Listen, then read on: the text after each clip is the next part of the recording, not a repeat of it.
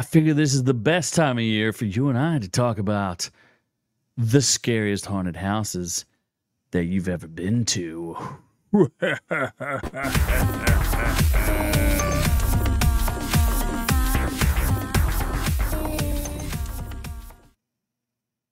That's right, friends. I am the man you may know, Z, from Our Reviews Will Kill You, and we're here to talk a little bit about the scariest haunted houses that you've ever been to. I saw an article today that I thought was pretty interesting, so I wanted to go over it, and I thought we could talk a little bit about your experiences and my experiences around some of the scariest haunted houses we'd ever been to. And that would be fun to talk about, considering it's about that season, right?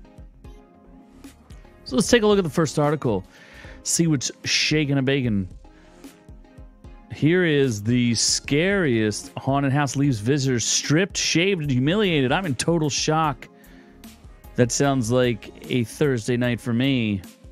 But we'll take a closer look at it, right? This is from the Daily Mail. No? New York Post. I'm sorry. But it's a psychological torture chamber ahead of Halloween. A haunted house is hitting headlines for hosting a series of sadistic-seeming experiences, including verbal humiliation and electric shocks. I thought you paid certain women to do this for you if you're a big, famous corporate guy and you want to get your junk squished. I thought that was like normal stuff. But it's called Enola at the Scare Maze, located in Walsall, England.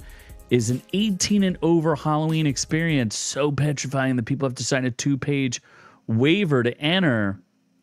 You may end up getting, get your head shaved. Look at that. They're going to shave your head. Verbal abuse, electric shocks. And you know what? This reminded me of something else where I was like, this is nothing. 2-page waiver. Are you kidding me? But this Brit, he said he was taken aback after encountering naked actors inside the haunted house. What'd they do? Dangle their dinglings in front of you? If you are easily offended, this experience won't be for you. Worst of all, it's described as a bad trip on the site. A solo experience, which means visiting, you go by yourself. You ain't going with anybody else.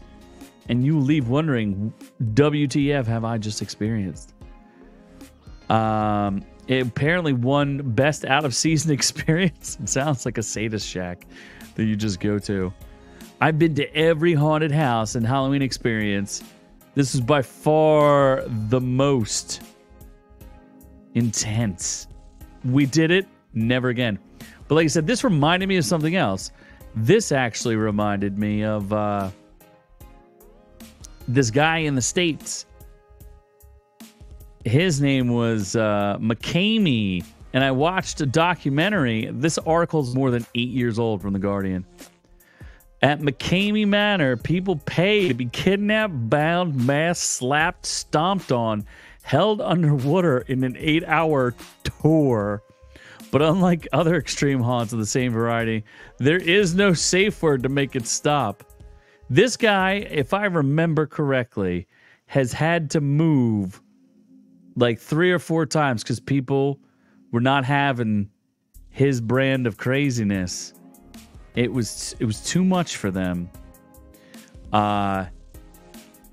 This guy has an interesting story. Hold on, let's see if we can blow this up here for you. This dude, hilarious. Come on. Can we make this bigger? Anyway, he is, if you just get basically abducted and then abused for the weekend. Marines, cage fighters, cops, bikers, plumbers, and clerks, they all try. They all fail. Nobody seems to survive this thing. It's pretty funny. And again, this is 8 years ago. And this is back, like I said, this is back in the old days. Half a dozen kidnappers are volunteers or actors who came originally as guests. That's the one thing I remember. They were all guests, and now they want to pass that suffering back on to others. This place was crazy. They do all sorts of crazy stuff at you. They throw everything at you. And you pay $40 and sign 40 pages of waivers so that you won't sue. But the owner of this, they don't talk. Yeah, the owner is Russ McCamey, and if you ever watch any of his documentaries, the dude's hardcore. I don't know what his deal is, but he is he's something special, so special, in fact, that he had the charges against him back. Tennessee, McCamey Manor. So he was chased out of California, right? He's criminal charges against him dropped. So clearly he's done nothing wrong. This is modern times. We're back at, this is as of September 2024, okay? They claim, the police allegedly claim, and now the charges have been dropped, so they're clear. He's free and clear that he strangled a woman, allegedly identified as his girlfriend, and may have added some other things that, you know, grape flavored domestic altercations. How's that sound? So anyway, all of it, there's no evidence apparently, and it's all been dropped and dismissed the charges. Just saying, this guy he's something special. That's right. He had a Hulu documentary. I don't know when that came out, but I did watch it. So this guy's something special. So anyway, long story short is these Brits have nothing to complain about. America does it more extreme. America. But when we're talking about haunted houses, let's go to what regular people want to see, okay? Let's go back to what the normies want to do. What I've done. I don't want to go any further than this. This is a Forbes article. 7 of the world's scariest haunted houses. I wish we would have kept just in the US. But most of them are in the US. And I haven't heard of any of them. And I'm going to tell you about my favorite haunted houses that happen to be local ones, which I highly recommend that you do. Winchester Mystery House in San Jose, California. Oh, I know about this. They made a movie about this. This one looks genuinely cool. Like, I would genuinely like to go to this one.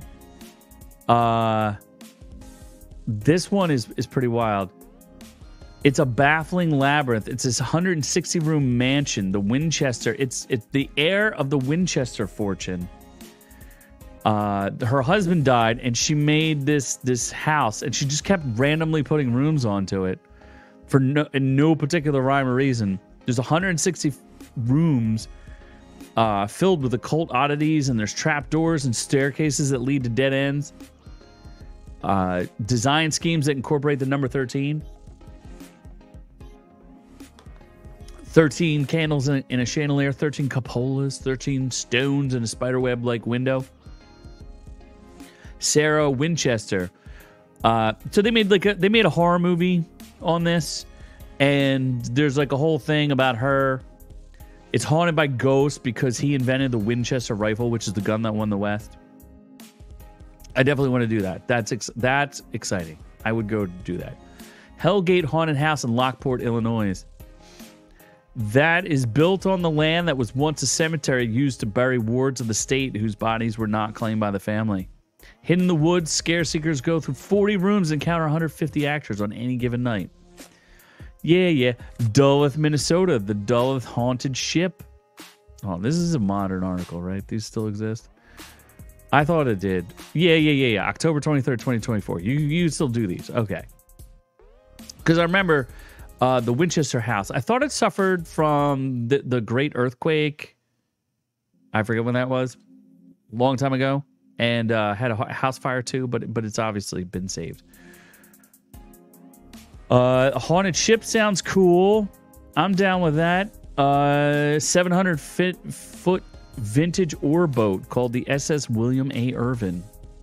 You have to graduate from Scare School to do it. The Mortem Manor in Kissimmee, Florida. It's open all year round. It's a 2-story Victorian haunted house.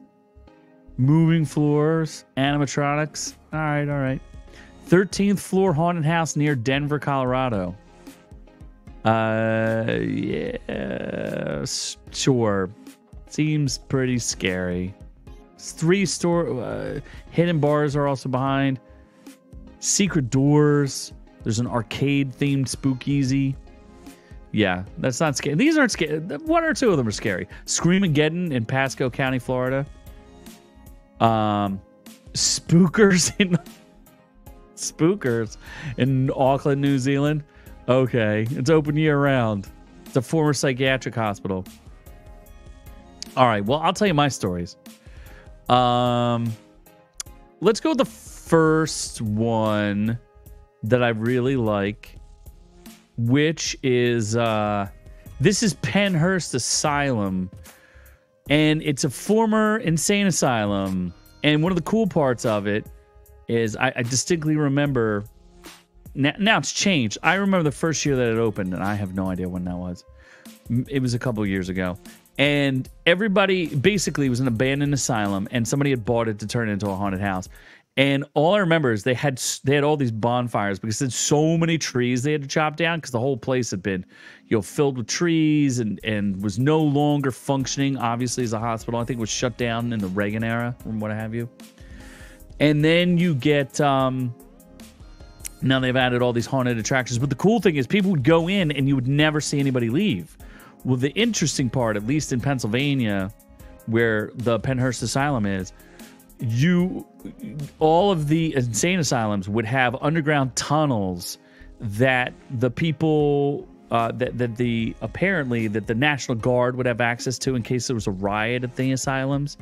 So you would see, all these people would walk into this place and then nobody would leave, but that's because they were escorting everybody out through the tunnels. It was a lot of fun. I thought they did a great job with it. Now it's got all these other attractions. And I highly, highly recommend it, especially considering the way that they used to keep people back in the day in the haunted asylums and all that. Or not haunted, regular asylums, what they used to do to people. The other one that's super interesting, and this one's in Philadelphia, is the Eastern State Penitentiary, America's most historic prison. One of the reasons why I think it's so interesting is because it was an actual prison. Home to such people as Al Capone. 85,000 people held over its long history, including bank robber Slick Willie Sutton and Scarface Al Capone.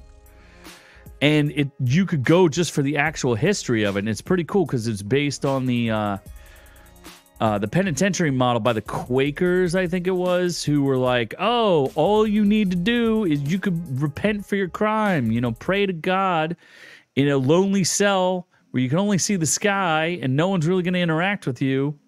And I always found the historical tour to be more interesting than the actual haunted houses. But they do have haunted houses there as well. So if you're going to go do this one, I recommend you do both. You do Halloween nights and you go for like the regular tour, because the regular tour is pretty freaky. Yeah, when you go through all the different cell blocks and everything, I think it's pretty cool. People drop out of the ceilings and all sorts of stuff. But like I said, the actual tour itself, a lot of fun. I highly recommend it. I think you would enjoy it. And you guys need to let me know what you've done. I want to hear about your haunted tales. I'll give one more story. And this is as real. Oh, I didn't even share the thing. There we go. This is the actual Eastern State Penitentiary, which is in the heart of Philadelphia, real close to the Art Museum. And you can see all the different... you can go to the actual, like, the attractions, but you could take the historical tour, too, which I think is very cool. See, look at all these crazy... there's like 5 haunted houses or something on it. And I think they're all pretty cool. But like I said, the actual trip, like the actual just going through it itself is a lot of fun. So let's talk about the one that I hold most dear and near to my heart, which is Byberry Mansion, which no longer exists anymore. It was an old insane asylum that a radio station used to host, like a haunted house there every year. And this is a long time ago. I'm probably dating myself a little bit. But the place was crazy because one of my ex-girlfriends many, many years ago, She was an actor there, and she used to tell me that one time she dressed up, and they had tunnels that led directly across the street. There was a National Guard center where the National Guard could get into the hospital if there was ever a breakout. It was a very large campus. And they always talk about the evil scientists doing, whatever, psychologists doing crazy things to people and locking people up who shouldn't have been locked up. But she was dressed up in her outfit and just walking around the outside when a couple of Satanists who used to live in the tunnels started chasing her and tried to, I guess, assault her or whatever. She had to run back to the rest of the group, like where everybody else was, so that she didn't get whatever they were going to do to her. And she lived in the neighborhood of this place. And it's no longer there. It's been bulldozed since then. But it always was one of my favorite haunted houses when I was a little kid, because a future girlfriend of mine, who I didn't know at the time, ended up being almost assaulted by Satanists who lived in the tunnels. So that's the story you're going to get from me. True story, folks. True story. I have no evidence of it, but it's a true story. Let me know what haunted houses you guys have seen. Which ones have you gone to? I will definitely check them out in the comments. I knew the U.S. would have the most and best haunted houses, except for Spookers in Auckland, New Zealand. But let me know if you've been to any of those places. Let me know if you've been to the ones in Pennsylvania. If there's some secret hidden ones that I don't know about. There's a lot of farm ones around where I am. We have haunted farms with like Children of the Corn stuff, I guess, and corn mazes. But let me know what you guys think, and I enjoyed this. I hope you did too. Thank you for watching this long. I do love you guys. You know what to do. Like, subscribe, all that great stuff. Love all y'all. But I'm on to the next one. Thanks for catching the video. Be sure to join our channel to get the education you deserve. Make sure you check out our shorts, live streams, and catch us on all the socials. Don't forget to like and subscribe.